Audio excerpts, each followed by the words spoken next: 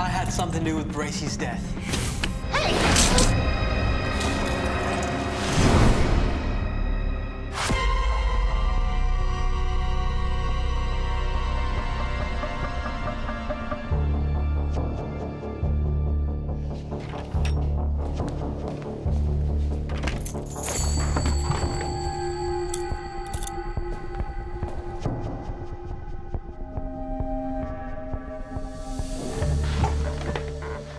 So, Mr. Sharma, the devil made you do it, huh?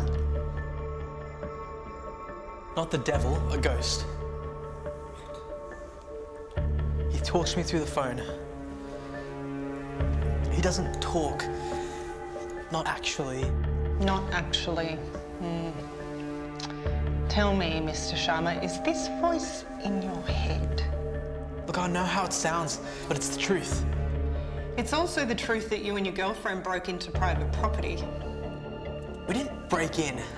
That's a bit dramatic. We had the keys. I don't think I'm being dramatic when I say that that happened barely a day after I met you for the first time, standing over a dead body, holding a knife. Wait.